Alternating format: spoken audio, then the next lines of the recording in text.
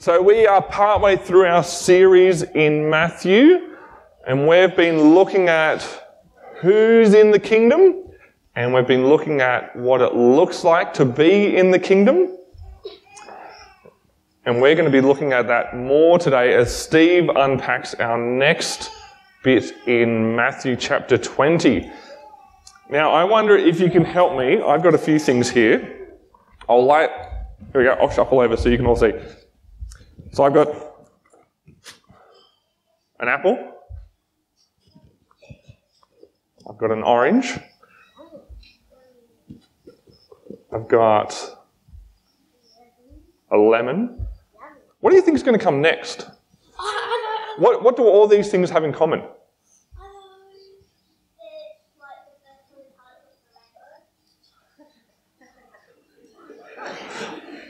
Unintentional, but yes, they're fruit. And so the next thing's going to be a lime. I don't know, is that the fourth thing in the rainbow? There we go. Look at that. All right, so we got fruit. Here's a block. Here's another block. Here's another block. What do you think is going to come next? Orange.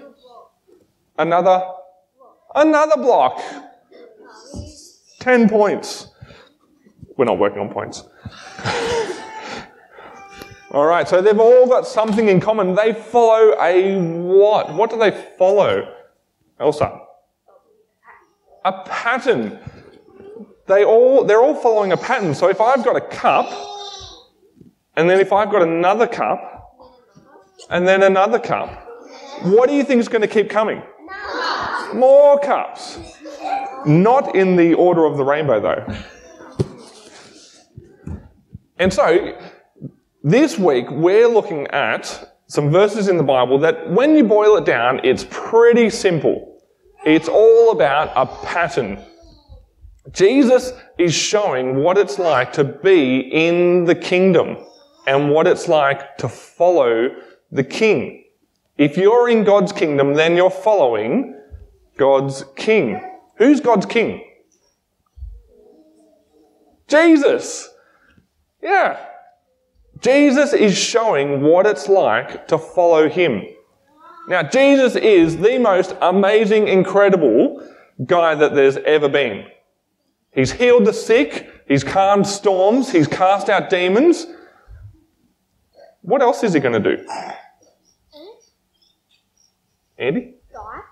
He's going to die. He's actually going to say that if you're going to be in the kingdom, you need to act like this. So listen out when Steve's talking about it. He says, even he didn't come to be served, but to serve and to give his life as a ransom for many.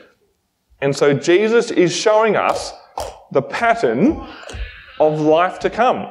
If you're following Jesus, he's showing the pattern. He's saying, I'm going to serve, so therefore, what are my followers going to do? Serve.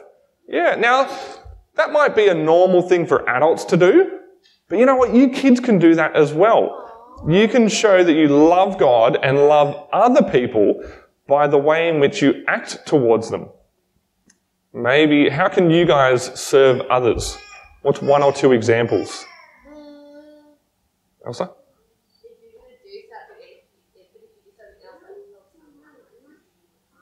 Giving up your time? Yep.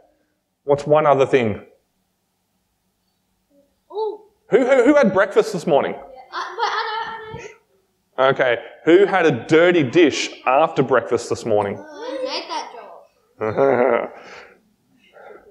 Lots of dirty dishes. And so one way that you could serve your house is to help clean up the dishes or maybe pack away the dishes.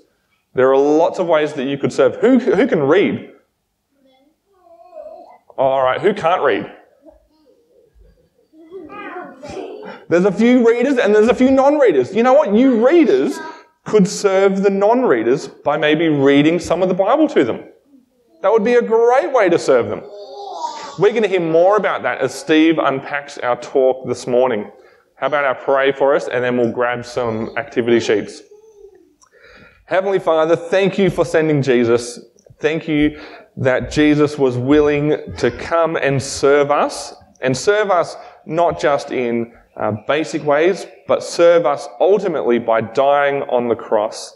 I thank you for Jesus, his life, death, and resurrection. Thank you that he sets the pattern for us to follow. Amen.